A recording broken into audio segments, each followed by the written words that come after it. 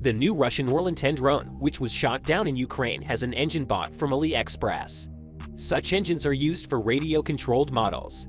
Earlier, Russia stated that this drone is a purely Russian development. All parts are produced at home. They don't need the help of Western countries. But what do we see as a result? In addition to the Chinese engine, the Orlan-10 drone recently shot down in the Luhansk region was equipped with a starter generator from the American Texas Instruments Incorporated, as well as pressure sensors from Freescale Semiconductor, a compass from Honeywell, and transmitter from the German Unicom, as well as a receiver also from German Anilink and a thermal imager from France. This is some kind of Lego constructor, not development. It turned out that a Japanese Canon camera was fixed on a sticky tape in the shooting unit, and the fuel was supplied through a part of a simple plastic bottle with a cork, like for mineral water. The camera buttons were previously filled with glue so that it wouldn't switch modes in flight.